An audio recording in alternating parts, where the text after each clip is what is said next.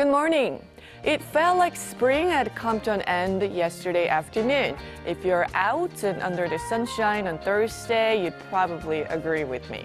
Seoul's daily high was around 25 degrees Celsius, and it's forecast to be slightly hotter today and even hotter tomorrow. But the mercury will return to the seasonal average on Children's Day. If you're under shade, it's bearable, but we're dealing with stronger UV rays as we enter May. So apply sunblock and remember to wear SPF 15, which blocks about 93% of those nasty rays, or an even higher SPF.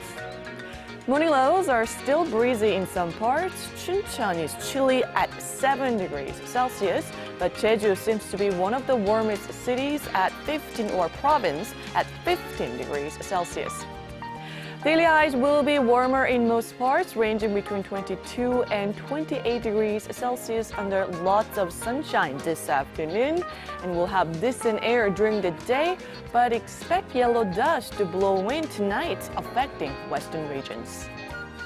That's Korea for you, and here's the international weather for viewers around the world.